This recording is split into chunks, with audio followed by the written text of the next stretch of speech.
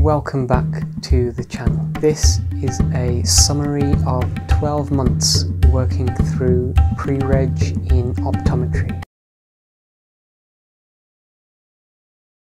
Alongside the Pre-reg year, Aston University run the Master's degree.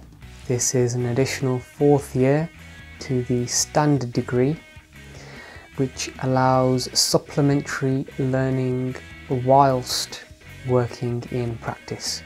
All virtual sessions reduce the risk during the pandemic and include modules based around clinical research into diseases such as glaucoma and new drug treatments.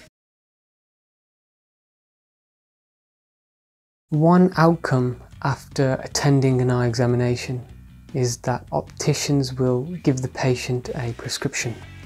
A pair of frame and lenses are measured against the patient and different options are considered depending on the use. Some examples are single vision, bifocals and PALs that can give clear vision at distance for driving and reading up close. The lens material and thicknesses can be changed to reduce distortion and appearance.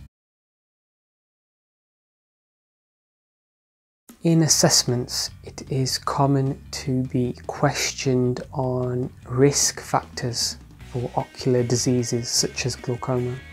Age, family history, high intraocular pressure, being BME background, thin corneas, short-sightedness, and some medicines can all lead to POAG.